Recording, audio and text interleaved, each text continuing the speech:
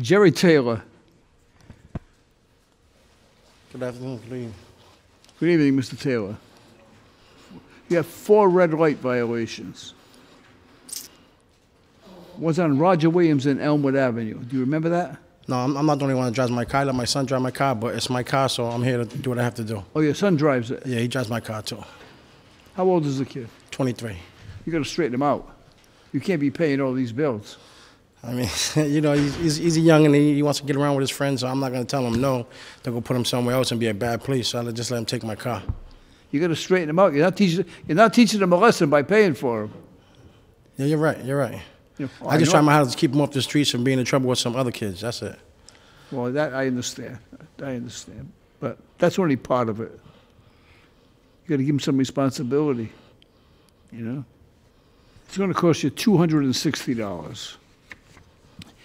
If you can't pay that today, we'll put you on a payment plan. I'll pay it today. You can pay it today? Yes. Sit the kid down and talk to him. Say, listen, I just had to go will. for $260, you know? I definitely will. There's more ways to earn your children's respect than paying for them. You know, there's more ways to do it, right? You do it by example.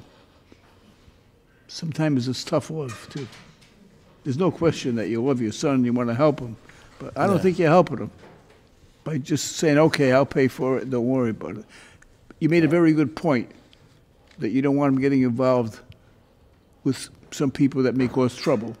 Yeah, because where we come from is trust me, it's dangerous. I'd rather him be in my car than walking on the street and getting shot from a bullet that don't have no name on it, where I come from. That's why I give him the keys to my car anytime.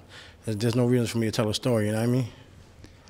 Yeah. I'd rather protect him by giving him my keys to my car, so that way I know he's safe. Is he in school? Yes, he's in school. What school is he going to? He was going to CCRI. Goes to CCRI? In Warwick. Yeah, the night campus. Yeah. What's he studying? I think he was going there just for a computer. So he's trying to build computers and stuff. Well, that's the future. Yeah. Well, that's the good news. The good news is... That's why I said when he gets his job, I'll get my money back. The good news is he's in school, okay? I mean, you make a great appearance. You know, I cut these fines more than half to try to help you out. I appreciate it. You know, sit the kid down and talk to him. I definitely am. If you want to bring him in, I'll talk to him. Okay. Okay. I'd be happy to do that, trust me. I appreciate it. Okay. Good luck to you. Thank you.